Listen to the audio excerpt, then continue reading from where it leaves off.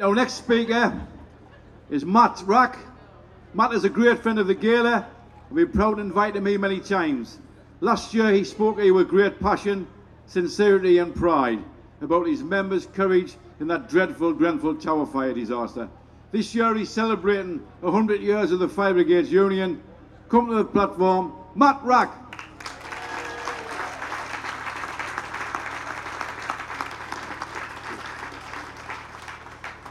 Sisters and brothers, comrades, friends, as Alan said, last year was a difficult speech to give here at a big meeting, a very difficult and emotional time for our members, and this year that continues. We now have the Grenfell Tower public inquiry underway. Fire Brigades Union members, hundreds of whom have been interviewed by the police as part of that investigation, all provided with trade union representation in every one of those interviews. And we have heard in that remarkable evidence, harrowing evidence of a horrifying and terrifying night, of firefighters facing an utterly impossible situation, of fire crews who ran out of basic equipment trying to tackle that fire, who ran out of breathing apparatus, whose safety rules had to be put to one side in order to try to save lives. We heard of a story.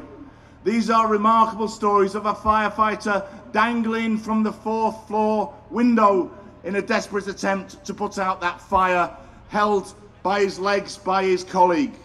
Of a crew whose air was running out on their breathing apparatus sets, whose warning whistles were sounding, and who concluded between themselves they were not going to be able to exit that building. And one of whom decided that he needed to text his mum to say goodbye. That was the position that people were in on that horrible and terrifying evening. It is heart-wrenching to listen to that evidence, and it is heartbreaking to see firefighter after firefighter, members of our union, breaking down in tears as they are asked to relive that terrible night. And our union therefore stands shoulder to shoulder with them, and we say, I think with the vast majority of our country, that there is no blame on those firefighters for what happened at Grenfell, and we need to apportion the blame where it properly lies.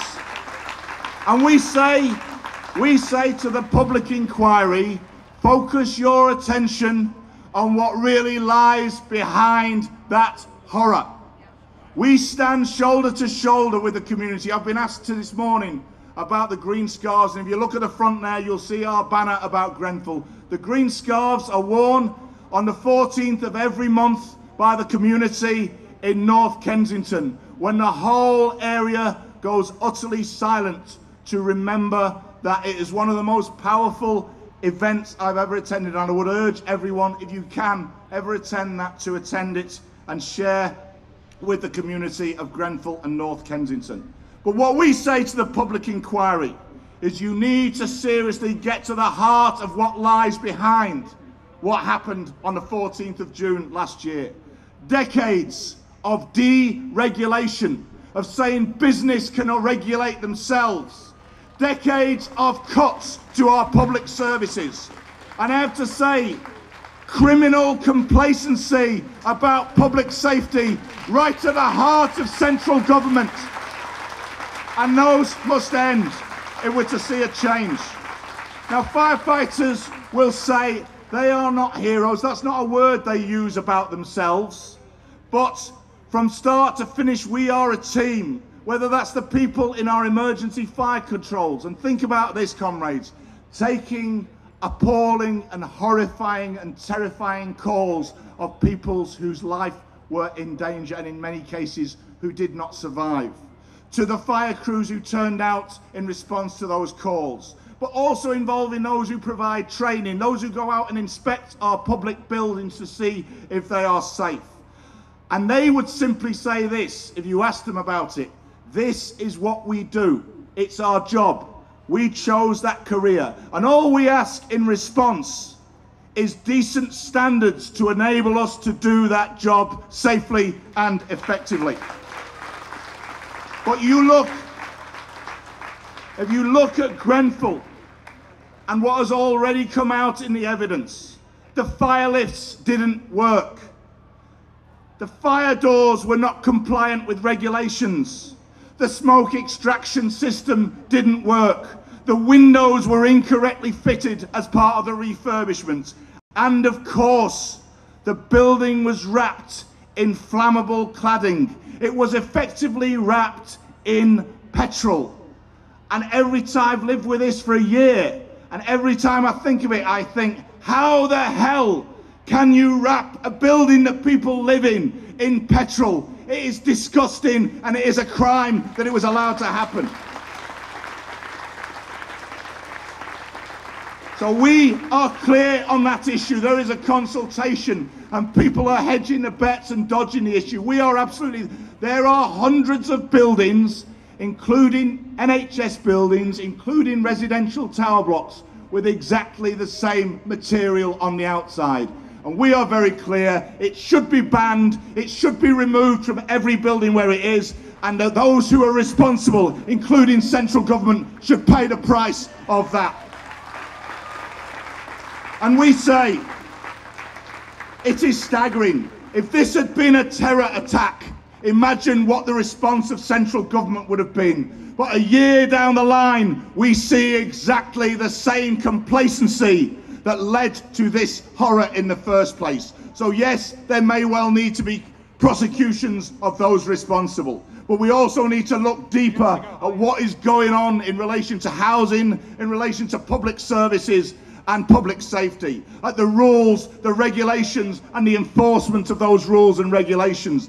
The idea that business should be allowed to simply regulate itself, which lies at the heart of what happened there. And this is staggering, but this union, my union, made a warning as long ago as 1999 about the threat of applying flammable cladding to the outside of buildings. And we have to ask, why was that warning ignored by subsequent governments? So Grenfell for us is at the heart of much of what is wrong with our society, where the views of ordinary people, including those who lived in that tower block, who made warnings about it, the views of ordinary people are ignored in housing, in workplaces, in local communities. And that shows the injustice that exists in this class-divided society, where decisions are dominated by the needs of private profit, where business is told that they can simply regulate themselves. It is utterly disgusting. Anyone looking at this objectively, and people looking back in the future, will look at horror at how this is allowed to happen. And I say, in conclusion, I think we need to put on the agenda of sweeping the whole bloody system away, of saying we want a rational society that puts ordinary people, that puts the majority at the heart of decision making. It's called socialism. It means the real rule of the majority. It means, yes, decent and safe housing for all, as we say on our banner. But it also means the opportunity to put an end to wars, put an end to injustice, put an end to exploitation. Allow us collectively around the world to start to tackle the threats of climate change as sisters and brothers here and throughout the world. That, comrades, is a future worth fighting for. It's called socialism. Solidarity forever.